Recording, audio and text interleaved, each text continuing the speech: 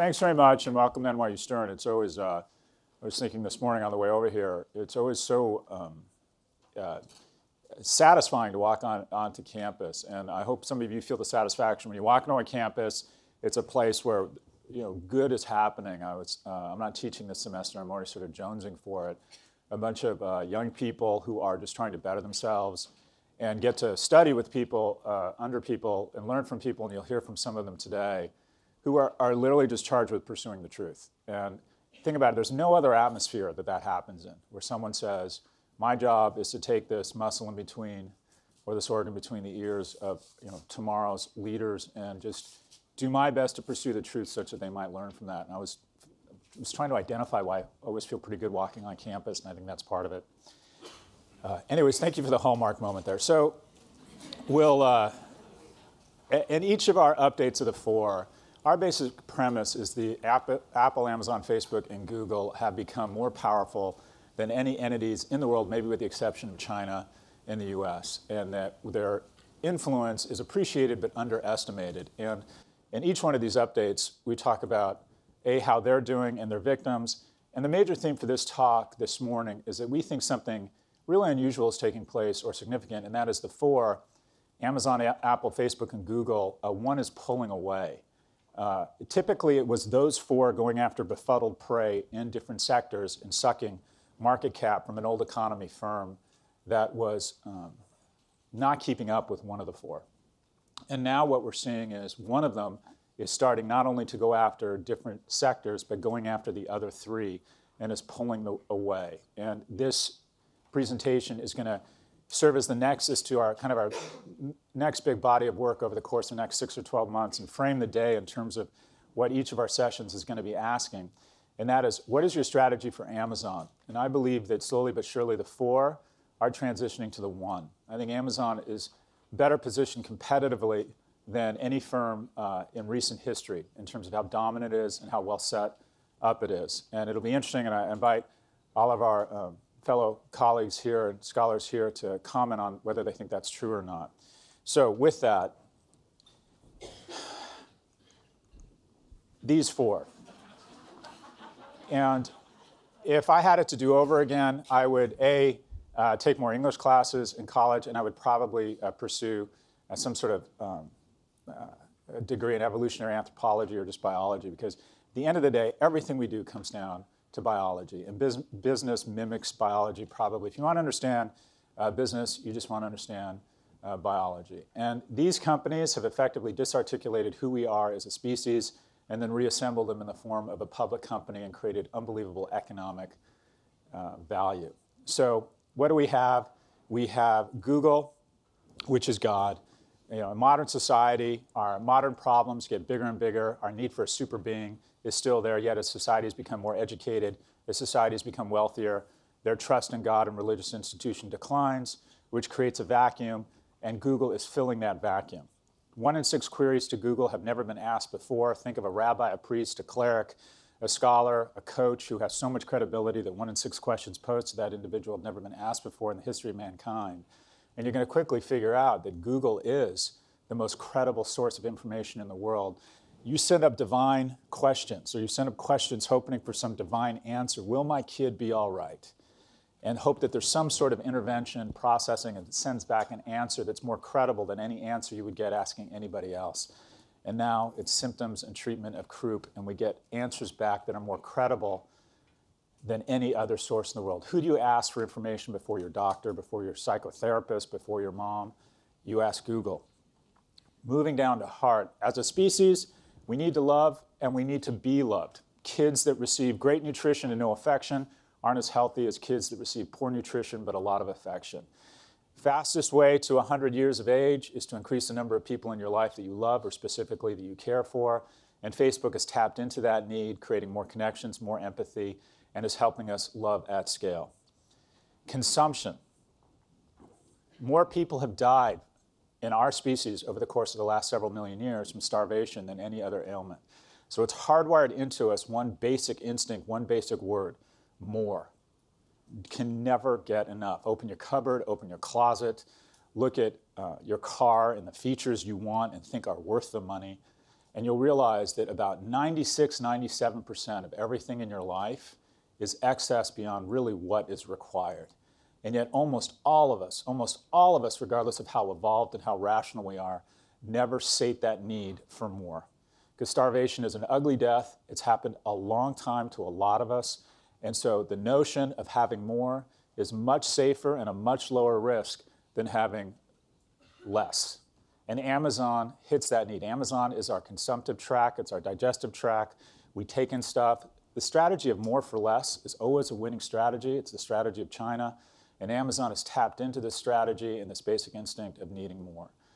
And then once we survive, we go to the next basic instinct, the second most powerful instinct, and that's to propagate. And our desire to be more attractive to the other sex, our desire to signal strength, speed, and intelligence such that we can spread our seed to the four corners of the earth as men, and such that as women we can put up a finer filter and pick the strongest, smartest, and fastest seed, which is the basis of all evolutionary progress, is what luxury taps into. And because it's the most irrational of the organs, we translate that to margins. Irrational purchases translates to margin, translates to shareholder value. And as you move down the torso, you get more and more irrational decision-making, which translates to this wonderful thing called margin and shareholder value. And with Apple, we have the most profitable company in the world that has operating margins between Hermes and Ferrari. Again, two brands that signal to the other sex. So these four combined have disarticulated who we are. When you think about God, when you think about love, when you think about consumption, when you think about sex, think about who you are as an individual. And you're probably a function of those four things. The ratio and the approach to each of those four things define who you are as a person. And these companies have taken each of those things, disarticulated them, and then reassembled them in a form of a Delaware corporation such that they could capture economic value from those four things. And as a result, we see power and economic value aggregate that we've never seen before among four entities this fast. Just 2008, the market capitalization of these four companies was equal to the GDP of Poland, 2009 Portugal, 10 Nigeria, 11 Argentina, 12 Turkey, 13 Indonesia, 14 Mexico, 15 the market capitalization of these companies surpassed the GDP of Russia. In 2016, it's hitting Canada, and next year it's likely going to surpass the market capitalization of India. Or put another way, there are only 6 nations in the world that have market capitalization, that have GDP greater than the market capitalization of these four companies. And this is not an apples to apples comparison, obviously, but it gives you a sense for the kind of economic value that's been created across these four entities. Now, there's a huge amount of controversy over whether these four companies are getting too powerful. And the only safety from these companies taking over the world is not regulators who have proven they're somewhat anemic or flaccid in their attempt to regulate these companies, because everybody wants to be seen hanging out with the hot guy or the hot girl. And these four companies represent a gross idolatry of youth that we have never seen before in terms of our ability to make irrational decisions such that we treat them differently. We have a different relationship with them than every other kid in the high school. The safety, well, I believe the only safety, is that the four fortunately hate each other. And what we've seen over the last 24 to 36 months is they're starting to encroach on each other's territory. And they all wake up and think there can only be one. And they're starting to go after each other's business. And it's a good thing. It's a good thing economically, and it's a good thing competitively. And one is winning. When you think about where these four overlap and look at those areas of conflict, in almost each case, there's one company coming out on top in its overlap of the Venn diagram as it goes up against the other three. Let's talk about hardware. Apple's the most innovative hardware company in history. But the last 2 years, would it be the Apple Watch? Would it be the Apple Pods? It would be the hardware innovation of 15 and 16? No, it would be Amazon's Alexa. Over the last 24 months, Amazon is arguably the most innovative hardware company in the world. In voice, if someone had said a few years ago, voice is going to take off, it's going to be very important, what company do you think will have the lead in voice recognition technology? Would you have guessed Amazon? I think most people would have guessed Apple, then probably Google. Yet Amazon has taken the lead in voice. In digital marketing, it's been a story of Facebook and Google. But as we're going to see, Amazon is starting to eat into Facebook and Google's duopoly of digital marketing. This is a big business for them that no one talks about. So the new one is Amazon. And it's going to be very interesting how these companies respond to one of them going up against all three of them and beating them. So some stats on just how dominant Amazon is. So we have $92 billion in U.S. holiday shopping. That's an 11% increase from 15. $18 billion Singles Day from Alibaba. Think about that, $18 billion on one day, 24% increase. $3.5 billion Cyber Monday, that was up 12% this year.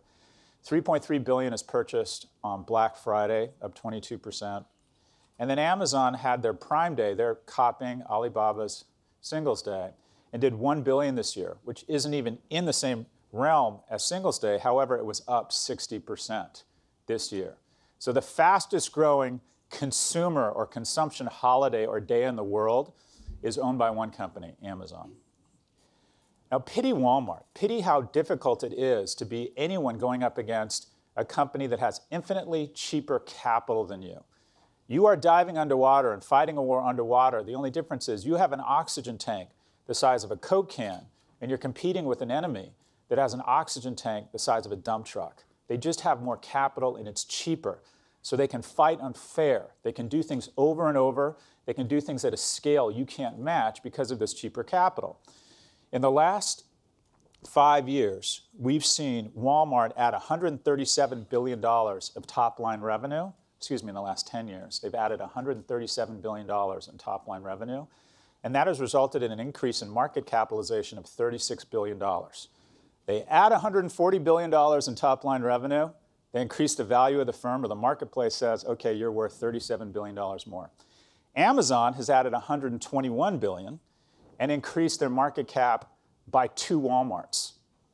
So every time Amazon increases their incremental revenue by $1, the market says, thanks very much, and gives them another $2 to $3. And every time Walmart figures out a way to increase their market cap by $1, the marketplace gives them a dime. Amazon is effectively just overwhelming the competition.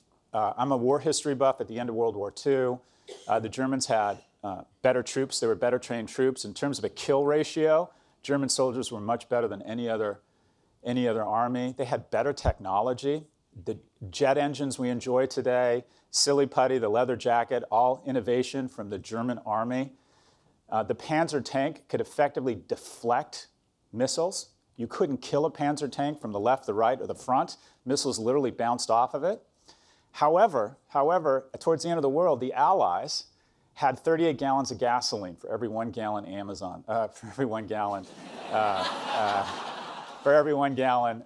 the Germans had.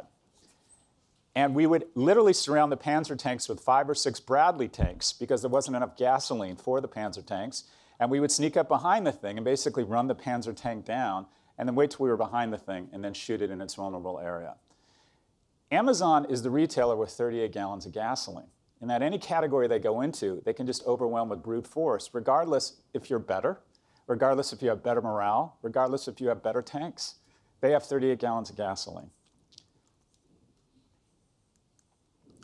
Search. Search is Google, right? Doesn't Google own search? From 15 to 16, 44% of all searches on the web for products started on Amazon. Wow, that's incredible. Not as incredible as a year later where it grew to 55%. So Amazon's share of search in a key category that's going to garner a lot of very expensive bids from marketers grew 25% year on year. Amazon is a search engine with a warehouse attached to it and is a viable competitor to Google in the world of search. If we didn't think of Amazon as a retailer, people would be talking about Amazon as a direct threat to Google in the form of search. We've seen unbelievable revenue growth. In the last several years, Amazon has added the revenues of Nordstrom, Macy's, and Sears to its top line. Retail is a difficult business. Services are a difficult business. For those of you who are in a business where every January 1, you start your business over, and you wake up in the morning and you think, how do I recreate my business? How do I go from $1 to $1.06 this year, or $1.12, or $1.20? those are difficult businesses, and most of us are in the business of recreating our businesses every year. So as a result, businesses that have to recreate or reanimate themselves every year, whether you're an ad agency or a retailer, we're valued at a multiple of EBITDA. The first company I started, Profit Brand Strategy, was a consulting firm. And every year I'd wake up January 1 and think, how do we recreate this business plus 20% or plus 30%? And then technology figured out, that's a bad business model. Let's make a massive investment up front and offer people an amazing product at an amazing price that locks them in and integrates into their daily workflow such that we become indispensable in their workflow, and the renewal rates or the annual fees we charge them become greater. That's why real estate gets such an incredible value and holds so much economic value for so long, because recurring revenue is just a better business model. And Amazon decided they wanted out of the business of traditional retail and stopping and starting every January 1, and they wanted to get into revenue renewal business. And that's what Prime is. Prime has effectively taken one of the fastest growing retailer in the world and turned it into a software-like business model where you have an ongoing annual relationship, and they're creating hooks into homes that is stronger than SAP or Oracle or Microsoft ever had in terms of your willingness and your need to renew that recurring revenue relationship. So in the US, 44% of US households own a gun, 49% have a landline phone, 51% attend church monthly. I think these are the same people.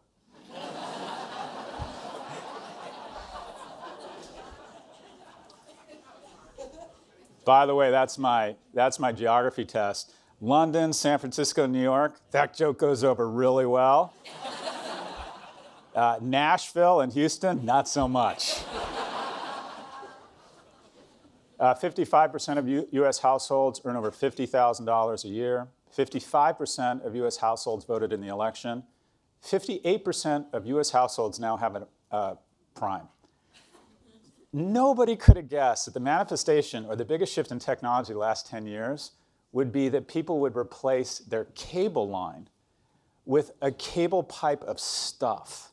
And that's effectively what Amazon Prime is. It's trying to create a cable pipe of stuff into every household and other things and create an economic recurring revenue relationship with the wealthiest households in the world. And 78% decorate a Christmas tree. The new core competence in business is storytelling. Think about every media company, the Wall Street Journal, the Financial Times, Business Insider. It's basically a megaphone for one of these four companies who steal the mic from every other company and constantly put out press releases about all the new innovation they're doing. What, drones? Are we ever going to do that? Maybe, maybe not. Not at least for 5 years. That's okay. Invite 60 Minutes in it. We're Amazon. They'll talk about anything. And it'll be on the front page everywhere. And by the way, no other retailer is going to have any space on the front page, because next week we're going to put out another press release. And the innovator, or the perception of being the innovator, results in an additional turn on EBITDA and greater profitability, which creates lower capital, which creates the ability to become the innovator. So these companies have turned into storytellers and are fantastic at owning the narrative and being seen as the most innovative companies in the world, and we throw money at them to make that a self-fulfilling prophecy. No profits at Amazon. This has also been a huge shift in our economy. I think probably the biggest shift in the gestalt of startups has been that everyone is trying to mimic Amazon and has replaced profits with leadership and vision. And the new black are losses. So if you look at the big four, pretty profitable with the exception of Amazon. And Amazon has now taught everybody to look for companies that establish leadership and vision regardless of whether they're making money or not. And by the way, I don't think this ends well. I think this is strange. When we started L2, I was used to profit. I was used to a services company, grow 30% a year and try and maintain 30 to 40% EBITDA margins. That's how sort of I'm built as a manager. And then our VCs came in and said, you got it all wrong. Go to 20 or 30% negative EBITDA and grow 70% a year and establish yourself as the leader. And it felt physically uncomfortable to do that, to spend that aggressively and see that much money being spent for additional growth. And it was the right move. It was absolutely the way to exponentially increase our value in the marketplace, because investors and the marketplace want to see leadership. And if you're a company, they don't really care. Or if you've established leadership, they forgive you not only for not making any money, but for tremendous losses. But profits are like heroin to an addict. And once you go there and give the addict the heroin, there's no taking it away. And so a lot of companies are now trapped in this unfortunate box called profitability. And it's that they're not allowed to compete with other companies who are spending everything and more on innovation. So look at some of the new players. WeWork, 500 million in revenues, break even. Snapchat, 400 million in revenues and $500 million in losses.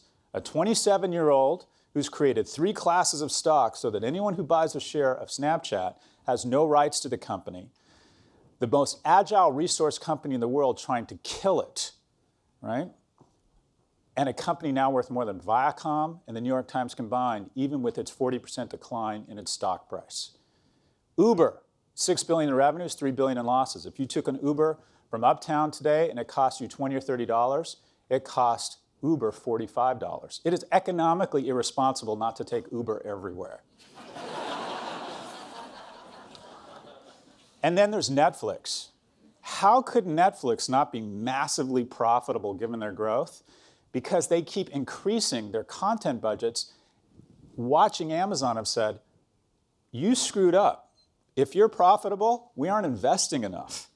So every time Reed Hastings' management teams comes into a room and they say, it looks like we're going to make money this quarter, you screwed up. Spend more on content, spend more on technology, hire more smart people. Because like Amazon, we need to be the growth and the visionary leader, not the profit leader. This is a very strange economic construct. I don't think we've ever been in this territory before, maybe in 1999, but I don't think we've seen these kind of losses rack up across the leaders.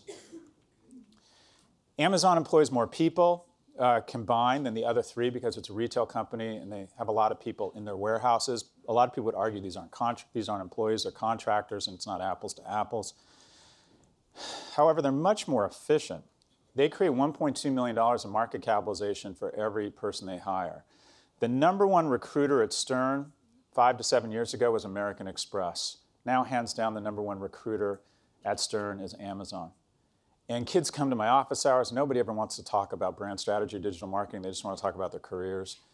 And they'll say, I have an offer from this company. I have an offer from Macy's. I have an offer from The Limited. Or I have an offer from this great company in my hometown, and I get to be near my parents. And I have an offer from Amazon.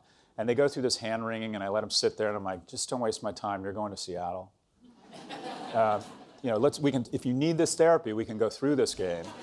But you're going to go to Seattle. And that's the right move. It's the most respected training ground. It's the equivalent of a second M.B.A. to go to Amazon. There's no company in the world that calls you in for an interview and goes, oh, you worked at Amazon the last 5 years? No, we're just not interested in that skill set. We believe Amazon is going to be the first private company or the first for-profit company, technically, that is going to reach $1 trillion in value. Now, how's it going to get there? Most people think, well, it's a retailer. It's going to get there through retail. It's going to get there one of several ways. 1, it's going after cloud computing. 2, it's going to figure out an economic model around retail as it relates to voice. It's also becoming a player in digital marketing, over-the-top streaming, hardware, logistics. There's $150 to $200 billion in market cap from UPS, FedEx, and DHL, who have not innovated in 20 years, yet their prices have gone up 84% in the last 8 years, which means they're fairly ripe to be disrupted. And imagine a person not in a FedEx or a Brown uniform, but in an Amazon uniform that's supported by warehouses, 757s, tractor trailers, your purchase history, and artificial intelligence. Are you going to spend more than a second evaluating who you would rather have, or if you're comfortable with overnight delivery from Amazon as opposed to FedEx, DHL, or UPS? I think you're going to see tremendous market capitalization leak from the overnight guys to these guys. And you can go across every one of these categories and identify somewhere between $100 billion and $500 billion in market cap across several companies. And then look at what Amazon is doing in that area. And then you're going to look at it and go, I'm betting on Amazon. And even if they only win in 3 of 6 of those categories, they're going to get to $1 trillion in market cap. Cloud computing is probably the fastest growing area of technology and also probably the most profitable, defying gravity in that it's growing really fast yet maintaining margins. And who's the leader in cloud? Amazon. Every day, Amazon adds more cloud capacity than they needed when they started the business 10 years ago. They started this business to support their own processing needs. But when they started the business, the entire year of their needs is now added every day in terms of their capacity around their cloud computing offering. It's also the most profitable part of their business. It's probably going to be as profitable as the rest of the business entirely. I actually think this is a problem for Amazon because despite their best efforts, they're going to have to be profitable, which is an issue for them because this is a very profitable business. Voice. A third of all commands, likely in the next several years, will originate from voice as opposed to a keyboard. And one company owns voice. 2/3 of share of voice is now from Amazon. How do they use the Echo? Mostly for basics. Where are they headed with this? We believe they're going to head full force into brand and believe that Echo and voice is the worst thing to happen to brand since World War II. There is this basic reflex reaction, almost instinct in marketing departments at business schools that brand as a strategy is a winning strategy. Develop an average product, an average shoe, an average drink, an average service, create tight brand codes, wrap the brand codes around this product, and then pound away at those brand associations with really cheap and really efficient broadcast media. I don't think that's the right strategy anymore. I think that strategy is over, and we've literally taken it as conventional wisdom that that's always a winning strategy. And we're starting to see a crumbling of the advertising industrial complex based on that algorithm of value post-World War II, of an average product with great brand associations lends itself to irrational margins.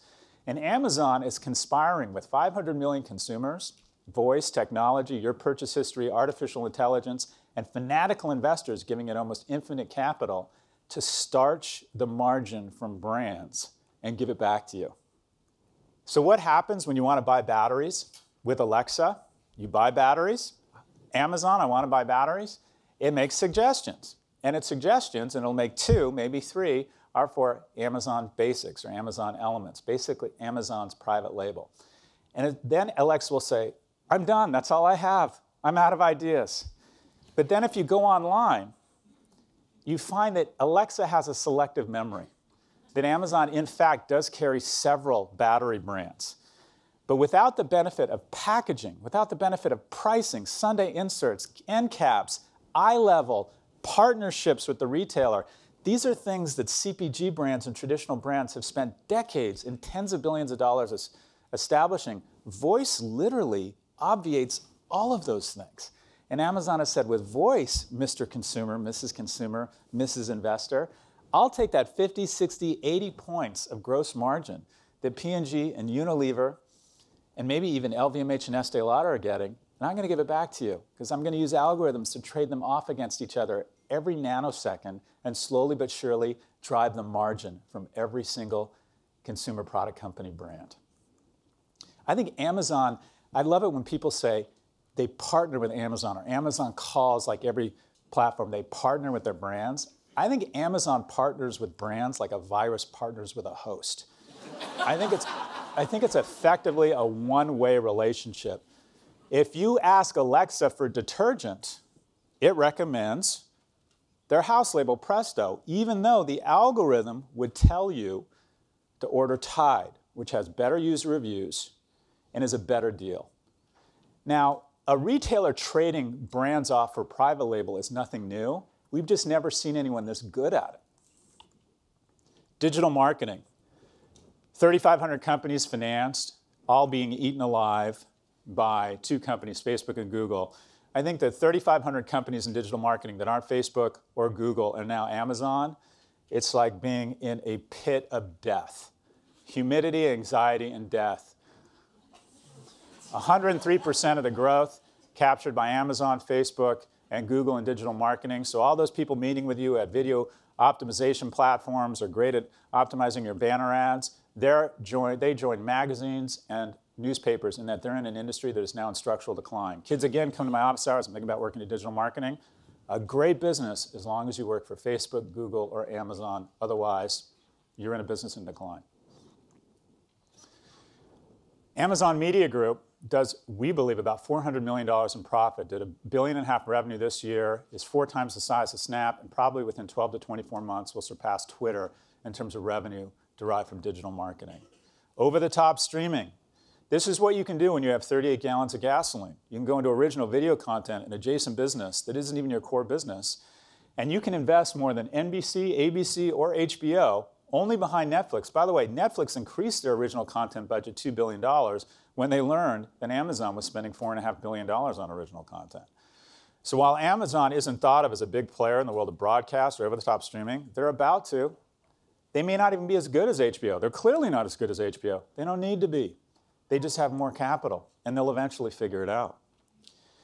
They're also allowing producers, they're attacking it two ways. Typically, when you're a content producer or a production company, you end up with 10 cents on the dollar. If you produce Modern Family, and Modern Family, ABC can produce $1 in advertising content, about 10 cents flows back to the original content provider or production company. Amazon is now saying we'll give content providers 50% of all the revenue we create in terms of advertising, or we'll give them 15 cents per streaming minute. So they're going after the content producers now and say, you want to be on Prime. You want to be in our video platform because you're going to have access to the wealthiest households, and bottom line is we're just going to pay you more. So you're going to see more and more original content, not only that Amazon pays for, but it's just put on the platform by content providers who have figured out Amazon's cut out the middleman, is more efficient, and can afford to lose money by attracting more and more content. So this is where Amazon was in terms of share of peak viewing hours, in terms of over-the-top streaming, as you can tell in 2015, barely a blip. But watch what happened just in 12 months, right? We know Netflix is number 1, YouTube's number 2. Amazon is now number 3. How long will it be with that 38 gallons of gasoline before Amazon begins to threaten Netflix? They're almost there in terms of spending on original content. You're going to see an unbelievable decline, and I've been saying this for 5 years, and I've been wrong for 5 years, but in decline of traditional broadcast media. The only thing keeping broadcast media alive right now is sports. If you took away sports from viewership, you'd have massive declines in viewership across these companies. And the thing about sports is you can't own it. It goes to the highest bidder. One year, the Olympics, the World Cup go to ABC, then it goes to Fox. So these really aren't proprietary advantages. There's nothing, there's no competence building here. There's nothing that it does to your culture that's sustainable. You're just the highest bidder at that moment. But it has been the last firewall of broadcast media. So clearly what's going to happen in the next 12 to 24 months, we're going to see the Super Bowl, the Olympics, or March Madness go to Facebook, Google, maybe even Twitter, or more likely Amazon. Why? They have a bigger checkbook. They're going to start buying these and spreading it across their platforms and their user base. Hardware, Alexa is the hardware innovation of the last few years. The Amazon Fire gets more reviews than any other hardware product on Amazon. Logistics, they're creating an unbelievable back-end logistics platform that they can sell into other retailers trying to get into those households that are the wealthiest households in the world. They filed more patents than almost any other logistics company. 757s, tractor trailers. Amazon has co-opted the post office and said, this is a great deal for us. They're losing money subsidized by taxpayers, and we'll give them gross margin or incremental revenue that has very high gross margin by leasing this vast network that taxpayers pay for and operating it on a Sunday. So our tax dollars are somewhat subsidizing Amazon's back end because Amazon has figured out a way to leverage this infrastructure on Sundays. And if you see a USPS truck on a Sunday, it's effectively an Amazon truck. So what's next? Amazon has now decided, well, we live in an app mobile economy, and 5 of the top 10 apps where consumers spend 80% of their time on mobile, on apps, is messaging. So what did they announce 2 days ago? They're going to get into the messaging game, directly going after Facebook. None of the other 4, I should say, are this aggressively going after each other and across each point of contact, winning. So each of these 4, there's a great scene, or I think a decent scene, in Star Wars, I forget which one it is, where young Darth Vader is told to kill all the young Padawans. And he goes in and he kills all the kids with the Force, or that are adept with the Force. And we're seeing this. The 4 basically identify any threat that's not willing to sell to them, or that they don't want to buy, or that's a nuisance, becomes more of a nuisance, becomes upgrades to a bother. And they can put them out of business just with a press release. Amazon puts out a press release and a picture that they're going into ready-cooked meals, and Blue Apron drops like a stone that day. Just a press release. Facebook is blowing by Snap with Instagram stories. Everyone was hoping Snapchat would be the third player in the ecosystem and that Snap would be the Facebook of video.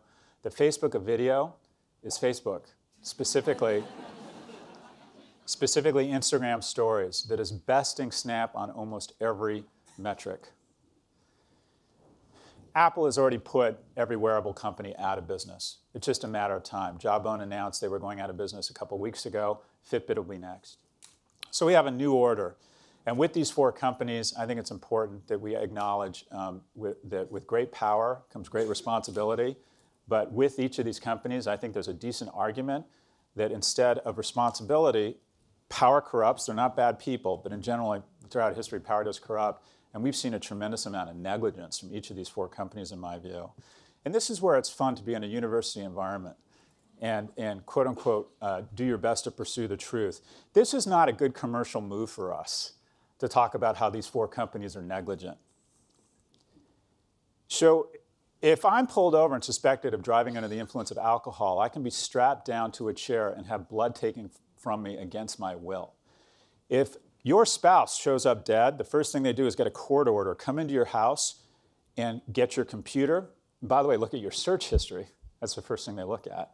And also search your house. But if a terrorist shoots 17 people, and they know that's the individual that shot these people, and they get his phone, don't touch the phone.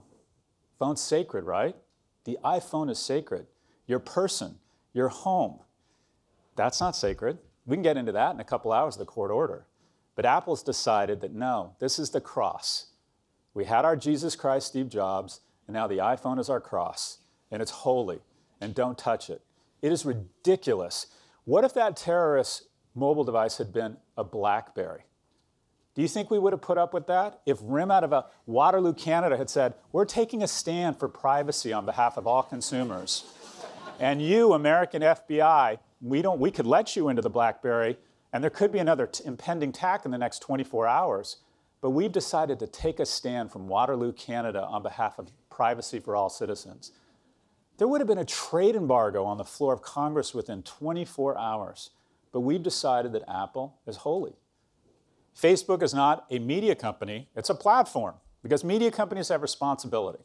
Media companies, the general compact media companies have with society is, with great power comes some responsibility, and we have some onus to ensure that what we're putting out has some veracity, some credibility, maybe even spend some money on fact checking.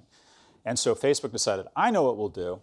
We're not a media company. It's not that we create content and sell advertising against it to make money, which traditionally defines a media company. We're a platform.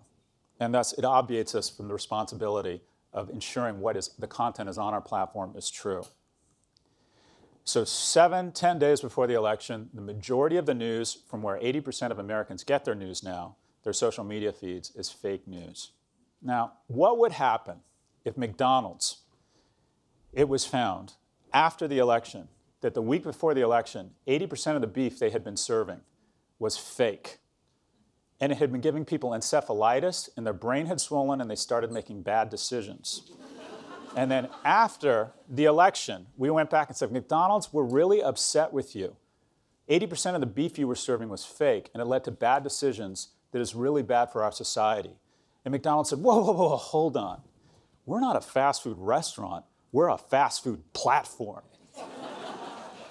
Facebook and Google have really let us down. They have committed involuntary manslaughter of the truth on an unprecedented scale. People are going to start connecting the dots and realizing these amazing companies are just more efficient than their old economy peers, and there's tremendous job destruction taking place. And we get cold comfort in low unemployment rates, but what I think you effectively see happening is an arbitrage down of people who used to have good middle-class jobs to TaskRabbit or Uber. So you see, even despite economic growth, you see wage stagnation.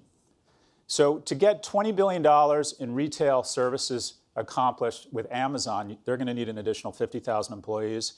But that $20 billion coming out of the retail ecosystem is going to result in destruction of 103,000 jobs, or a net loss of 53,000 jobs. Or you could fill Yankee Stadium this year with merchants, buyers, window dressers, cashiers, and say, courtesy of Amazon, you're out of business. It's even worse in the media business. To service the $20 billion in incremental revenue that Facebook and Google this year will do or capture from the rest of the ecosystem. And by the way, the media ecosystem is flat. It's not a growth business. They'll need another 14,000 employees. But the traditional players, the traditional services companies in the media ecosystem needed 151,000 people to service that $20 billion. So you're talking about a net loss of 137,000 jobs in the media ecosystem, courtesy of Facebook, Google, and now Amazon, or 2.5 Yankee stadiums full of strategists, planners, copywriters, creative executives. All of your friends that we used to admire, who wore black and got to do cool stuff with clients and came up with big ideas, a lot of them are going to decide to spend more time with their families in the next few years. I also believe these companies wrap themselves in a pink or a rainbow blanket to come across as more progressive. Why? It's to their advantage from a shareholder perspective. Because as progressives, we're largely perceived as nice yet weak. So we're less threatened by companies that are run by people who are perceived as progressives. So while I believe all these people genuinely are progressives, I'm not questioning their beliefs. I think it is a good idea from a shareholder perspective to fly Sheryl Sandberg to Cannes, which they did, have her speak to 400 leading executives of ad agencies, female executives, about leaning in, about the very important conversation around women in the workplace. That's an important dialogue we need to have. But I also think it's a bit of an illusionist trick, because I think it's Facebook saying, hey, look over here and ignore the fact that the people Sheryl is inspiring in the audience, we're going to put 30% of them out of work in the next 24 months. This is who they really are.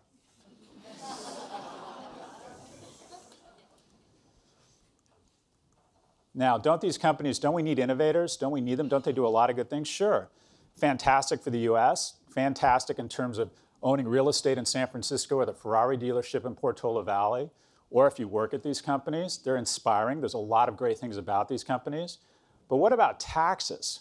Who pays for our soldiers, our nurses, our roads? The average S&P 500 company paid 27% of its profits in taxes. This is what the 4 paid.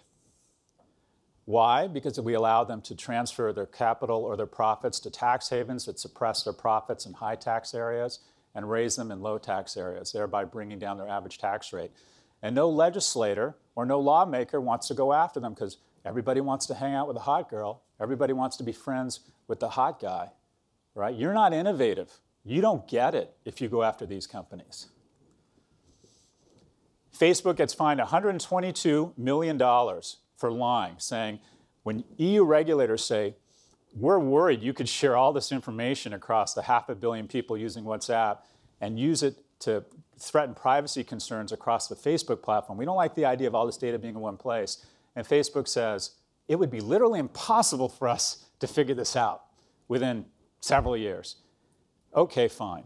We believe you. We'll approve the merger. We'll approve the $20 billion acquisition of WhatsApp. And then guess what? They figure it out.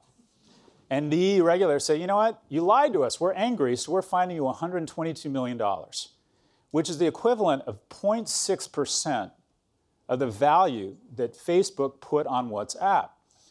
So what regulators and we as a society are saying to these companies is that the smart thing to do is to lie to us. This is the equivalent of having a parking meter that costs $100 an hour, but if you refuse to pay the meter, you get a ticket for 50 cents. The smart thing to do is to break the law.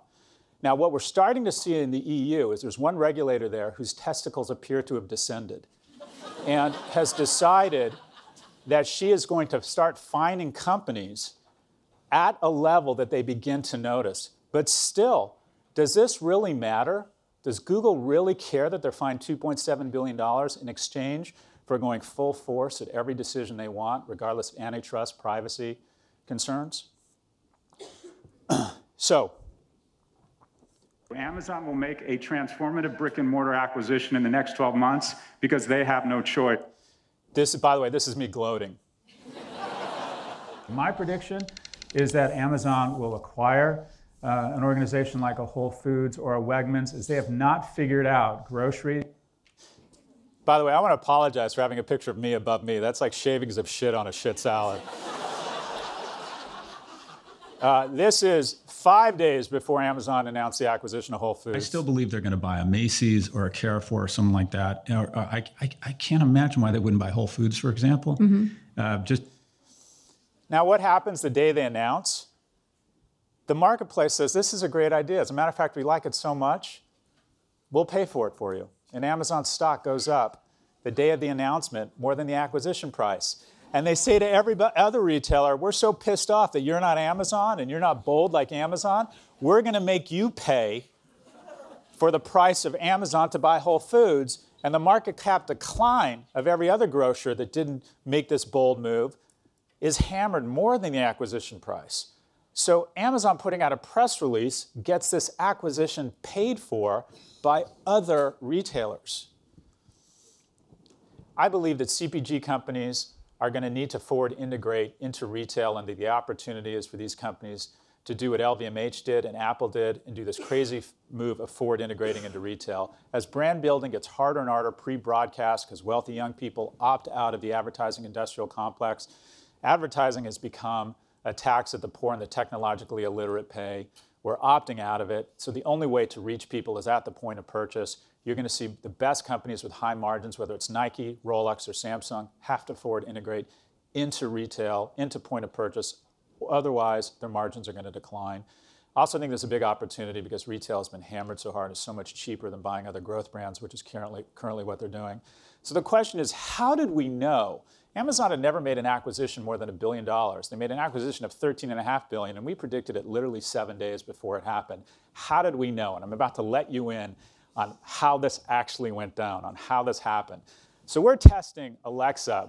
We're hurling thousands of commands at Alexa every day in the office and taking notes to try and figure out what is Amazon's strategy with Alexa. And we're in there, and I'm playing with Alexa, and I said, okay, Alexa, buy whole milk.